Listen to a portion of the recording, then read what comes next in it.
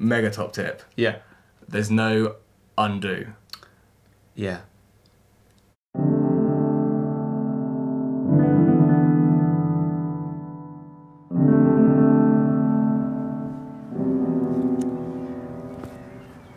Welcome back to Piano Book.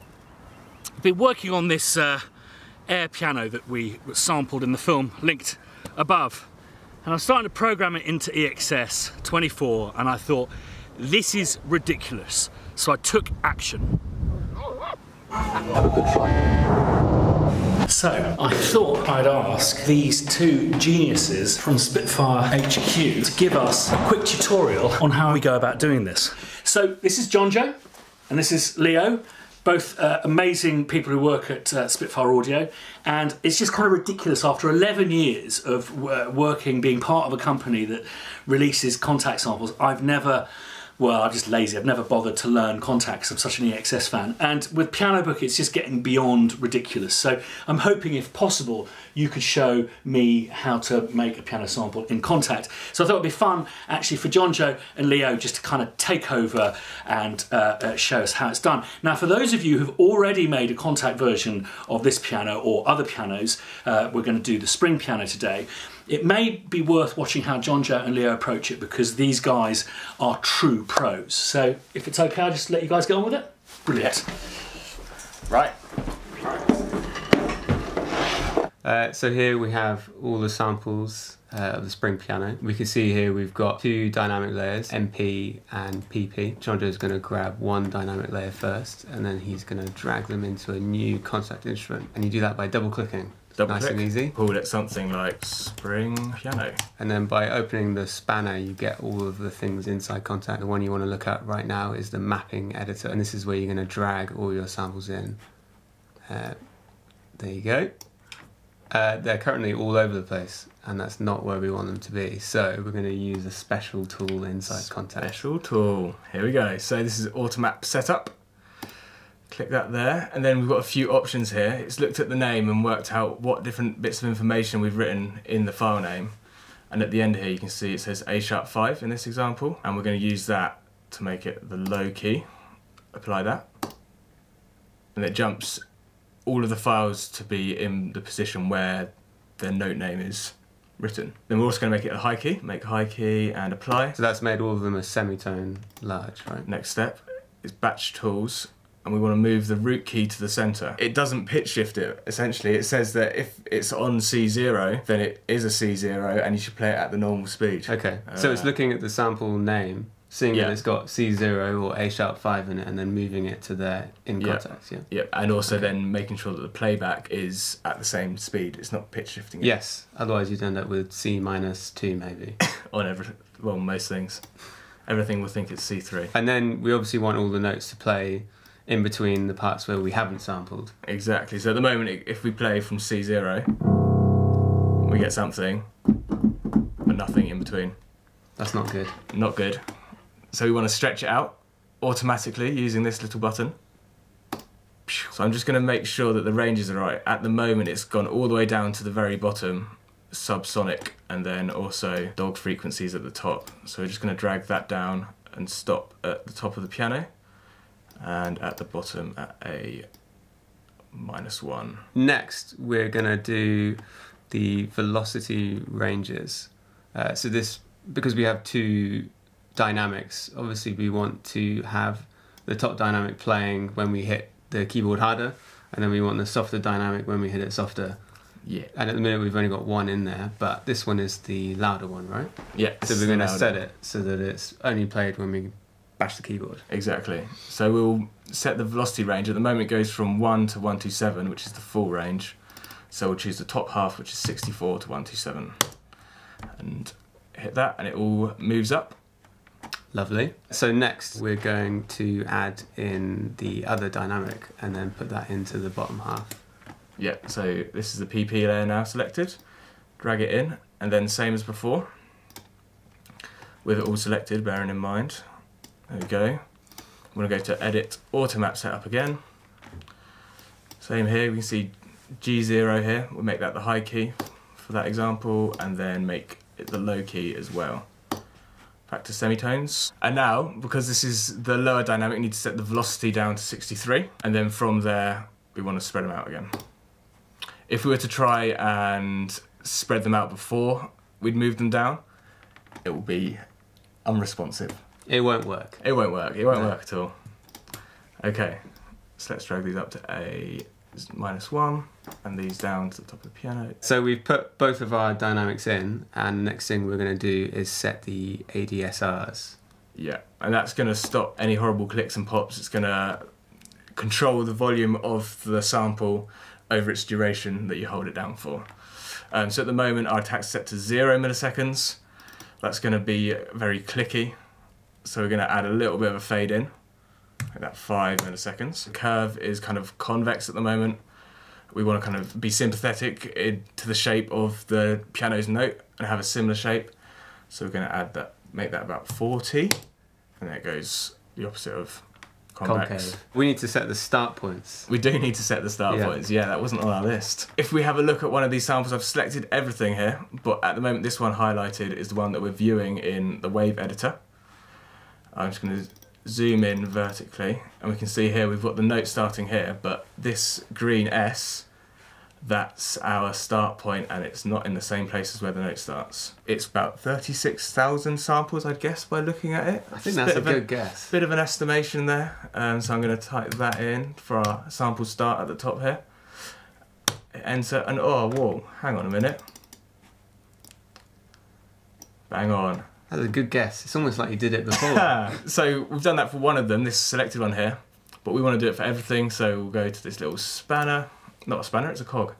To all selected zones, copy current sample start settings. Awesome. And now if we were to look at this, or that, they're all in the right place. Assuming we recorded on the grid, which I'm sure Christian did. We definitely did. Right, so next we're going to add our mod tables. We have both of our dynamics, and we want to make sure that it knows we have 2 dynamics and that it plays depending on how hard or soft we hit it. So yeah, the thing that we'd run into is if we were playing at 63 velocities, we'll fire off this sample. Velocities, that's not a thing. It would fire off this sample, and we'd want, when it goes to 64, it would fire off this one, but this one's much louder, so we want to make the change between those 2 different velocity layers as small as possible. And we do that with a velocity mod table. So this is, where are we now? We're going down into the editor. Yeah. And we're in amplifier mod, and then you have a velocity mod table. Yeah. Exactly. So yeah, everything under this bit is controlling the volume. Okay. Click that button to show us the table, and then hit active. One thing which is interesting about KONTAKT is this defaults to 39.4% intensity. We don't really want that. We want that 100% intensity. We want it to have complete control. So drag that up, and then we're going to right click and make a point at the halfway mark. So that's where the samples meet. Exactly, middle, yeah. Right? So that'll be like 64 on this side and 63 velocity on the other side. Make another one and drag it up like that. And we're just going to lift the bottom up a bit as well, because if it was right down there, we'd be modulating it by 0%, so we get 0% volume, which would be silence. Non-ideal. We do work on the edge of silence, though. We do. So Jonjo here has made his 2 lines where the samples meet, and he's just putting it to the point where he thinks it's going to work, so it's going to blend. So obviously if you have 2 completely different dynamic ranges, when you hit that middle point, they are going to have to cross over, and you're going to hear them quite close together. So what he's trying to do is match the volumes between the bottom layer and the top layer. So if you give it a play, see what it sounds like.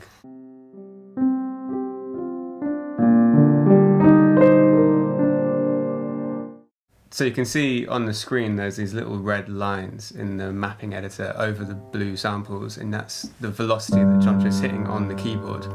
And you can see that he's hitting both the quiet samples and the loud samples. And it sounds like it's pretty close. It sounds quite smooth. It's pretty close. One thing that's really difficult to work out at this point if there's a good transition, because you have to hit either exactly 63 or 64, which I think might be humanly impossible. But what you can do is you can use a little trick hidden away here. So if we hit KSP here, this lets us load scripts.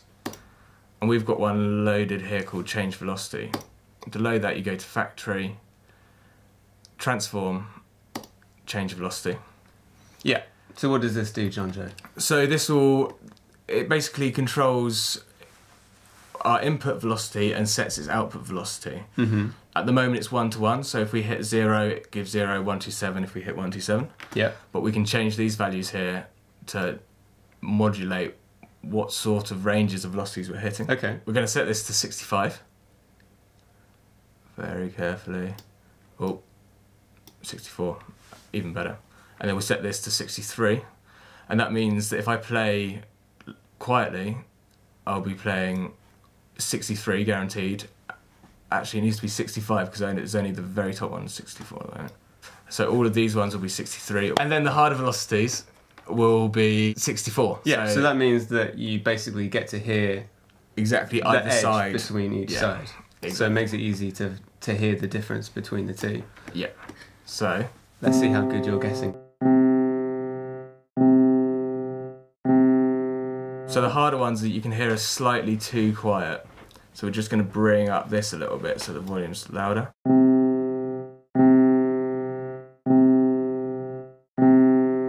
It sounds pretty close, but it Pretty does sound close. like it's quite bright on the louder samples. Exactly, yeah. So I think the best way to sort that out is to put some sort of EQ. Yeah, so we're going to take out those bright sounds, but we're going to modulate it, right? So Exactly. So we don't want the EQ to constantly be removing all of the high harmonics. We want it to do it only at this crossover point by a certain amount. So I've gone into the group insert effects, add an EQ, one band EQ will do it. And then having listened to it, it's kind of that high mids 3,500 hertz range. We don't want it to be too sharp or anything, so we'll keep the bandwidth as wide as possible, 3. And then we're going to modulate it. Yeah. So we hit mod. We want to choose external sources and velocity, so the hardness that we're playing, we'll change it. And then we want it to affect the gain. So we can activate this. And like we did before, we want to create a mod table that has a split point at 50%.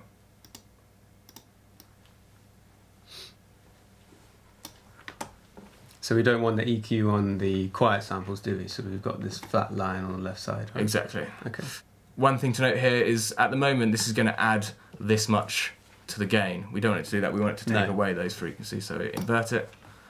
And then we don't want it to do anything at all at the highest frequencies. We want it to become less and less as it goes down towards the crossover point, and then below we probably want to replicate it a bit so when we get at our very lowest it's also slightly duller than it otherwise would have been. So I'll have a listen to that.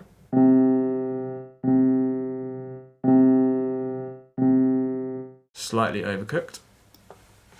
Bring that down a bit. Not bad. Maybe slightly quiet now on the top samples, but yeah, reasonable. So everything we're doing here is basically just smoothing over that transition period between the quiet samples and the loud samples. Exactly. So that people can think that you did loads of different dynamics in your library when you only did 2. So at the moment we still have this script enabled, and it's meaning that we can only play 2 velocities, 63 or 64, which is a bit annoying. Before we move on, I'm going to turn that off. Cool, just bypass it there, and then back to it. And now we should have full range. We can have a bit of a play and see how it feels.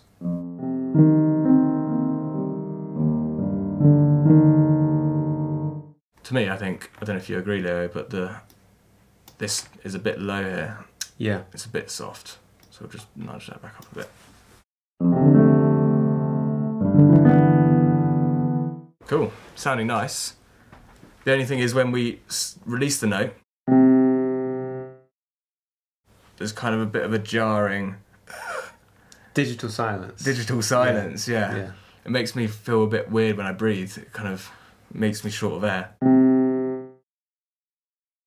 know what I mean? True silence. True silence. But luckily we've recorded some release triggers, right? Yeah. I'm just going to say this actually. Okay. One thing tip. to bear in mind in Kontact actually, mega top tip, Yeah. there's no undo. Yeah. There's no Best thing undo, to do yeah. is save it every second. So we're just going to save it next to where we had our samples. So the next thing we're going to do now is add these release triggers. So release triggers are recordings of when you lift a note off the piano, or if you're playing the violin, it's the moment where they stop bowing the note, and it basically just creates the real sound of what that sounds like in real life, but you get to program it into your virtual instrument version. Yeah, exactly. So I think it's important to bear in mind when you're sampling how we perceive a note and how we perceive realism, and there's 3 important bits for recognising what instrument it is. It's the start, the middle and the end. Yeah. And if you don't have one of them, it sounds really odd. Yeah. So we've got our start, we've got our middle. Let's do the end of the note. So to set that up, we need to make a new group, and Kontact has a very hidden way of making new groups, and we do that by clicking on the group editor, and then inside the group editor there is a button called Create Empty Group, and that will stick a new group underneath the one you were using for your longs, and it's called Empty Group, and we could probably take the time now to rename the groups. Yeah, before we get too confused. Yeah. So we're going to call these the sustains, and this one's going to become releases. Wicked. Cool. So within Group Editor, you can actually use a function called Group Solo. Yeah. So this, if you have multiple groups and they're all firing off at the same time, like different dynamics or different variations, you can use Group Solo to just hear the one group that you're selected on. You can also right-click the groups and select Edit on the group that you're on. So this is what Giorgio's going to do now to put all the release triggers in. So one thing that is really important and is a regular source of cock-ups here at Spitfire Audio in our prod dev team, quite a few expletives shouted across an otherwise silent room, is leaving the edit flags selected. So at the moment I've got sustains and releases both selected. So anything you do now will affect both of the exactly. groups. So if I was to say, okay, I've got my releases now, I don't need my EQ, I don't need this, I'll delete it all, I accidentally also delete it from my sustain group. It sounds like you maybe almost did that before we started recording the video. Might have done, not sure. Okay, cut that one out. So releases. I'm so not going to cut that. So the releases, we're going to right click, set edit flag for selected groups, and now we've just got our releases selected. I guess helpfully it's added all of the samples we had in our previous group into this group, but we don't want those, so we'll get rid of those with delete and drag in our release triggers. So same again with these samples, we're going to put them on the right notes. We're going to set the note center, same as before. So an automap setup. Make high key, apply. Make low key, apply. Close that, and then importantly set the the root keys so they're playing back at the right speed to center. And then we've only got one dynamic of release triggers, so we don't need to do any of the weird velocity mapping. No. We can just keep it all top to bottom, and then we can spread them out with this button again. Cool. Then we're going to match the ranges. So A sharp 0, A sharp -1 at the bottom, and C7 at the top. Cool. Cool. And then we want to set the start points of these release triggers. Absolutely. Very important. So same as before, we're going to check out where those release triggers are in the sample. They're a little bit further along, and we want to cut in a little bit just so that we get bang on the release, the sound we want. Yeah, I think there's a bit of a range. I think if we go for, so we're looking at 34,000 at the moment. If we set everything to 34,000, we should be all good. And then we'll copy that to all of our selected zones. Cool. And they're all vaguely in the middle somewhere. So how does that sound now, John J? Aha. Sounds just like the release triggers. The only problem we're facing at the moment is, if I hit the note, I get the release trigger on the note on rather than on the note off. So what we want to do is change release trigger here, and that will make it sound on the note off. Yeah, so when you release your thumb off the note, you then get the sound, rather than when you directly hit the note. Exactly. Amplifier has been default set to -6, so we're going to put that to 0 to match our previous group sustains. And then we're going to add velocity sensitivity, so that they don't get any really loud ones when we're playing soft. So now we're adding a velocity mod table. So this is doing the same thing as the one on the longs group, except we've only got one dynamic, so it's just going to be a straight old line. Exactly. But we don't want it too loud at the bottom, but we also don't want it completely off, so we're just going to pull that up a little bit and have a little listen to see if that feels about right.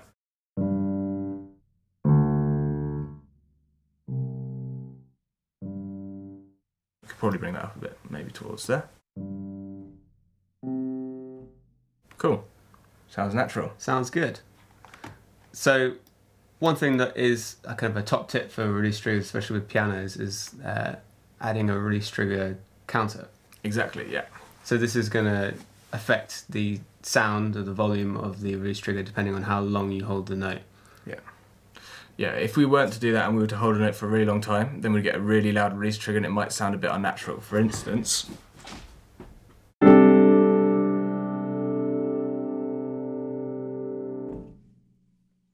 it's a bit jarring. Yeah, it's quite loud. It's not what would happen on a real piano in real life. Yeah.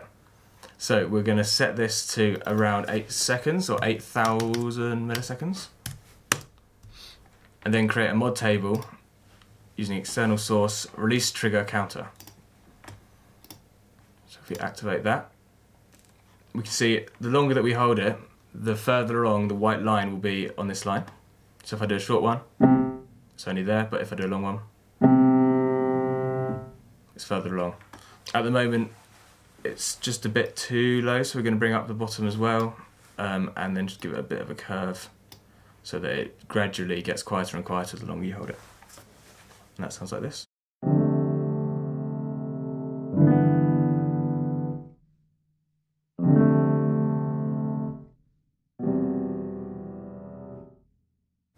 Very nice chords, John Joe. Thanks, mate. Major 6. Yeah. Cool. So that's pretty much it, really. We've got a whole piano. Thanks so much. Well, I think that I mean, it's absolute gold dust, that. So, but I think that maybe what we could do is, like in a part 2, is discuss things like the mapping. How, if I were to approach it from just having the root key and mapping them down. So at the moment, it's the root key and it's mapping both ways. Is that correct? Yeah. So that'd be something to talk about. But also this ongoing debate about the fact that release triggers don't release on the sustain pedal; they release like that when you've got the sustain. That's a slightly more complicated thing that we should talk about maybe another time. Yeah. But thanks ever so much. It's absolutely brilliant. Awesome. Excellent. Amazing creative insights from John, Joe and Leo there. Thanks guys so much for that. It'd be interesting for you to download that version of the library, compare it to other versions, the EXS and stuff, and feedback in the comments down below. The thing I did forget to do was save their Kontakt instrument. So what I've actually done, hope you're proud of me, is rebuild it up here in Scotland for you to try. So it's linked, the page to the Spring pianos are linked below. Very much like to know your opinions of the difference between the EXS24, the Kontakt version that Leo and John Joe made, and the Kontakt version that's already up there, which have been approached all slightly differently. I'm going to move on to the air piano, I promise, next week, where I've also got something absolutely mind-bending to show you. Absolutely amazing. Piano related.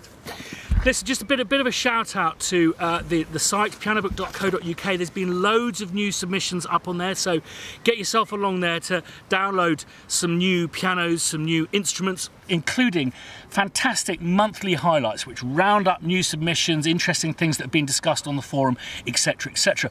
Also, I've made a page about the Rusty Gates thing with all of the YouTube videos that were submitted on that single page. So it's great just to see this mosaic of effort, but also so you can have a rummage round and see how other people get up to sampling business. Really desperate for as many demos as possible to go on the SoundCloud page. There's instructions in the video description below of how to submit those on SoundCloud, so we can then populate Pianobook's site with demos. They're really important so people don't feel they just have to download everything when they get to Pianobook, so they have a sense of what the piano sounds like. And do bear in mind that because I speak to them, there are several, if not many, A-listers who are members of this community too. So they will be listening to the pianos by listening to your demos, and all I can say is you never know. Anyway, thanks as always for watching. I hope what Leo and John Joe have done today is useful for you. It certainly is for me. I've made my first Kontakt instrument and it's there to download for you to inspect with your own sampling vigour. So it would be churlish not to subscribe if you haven't done already, and ding that bell if you want to be notified the next time we put a video up. As I say, the next piano book is going to go like that. One of those for John, Joe and Leo would be much appreciated. Thanks ever so much for watching. See you next time.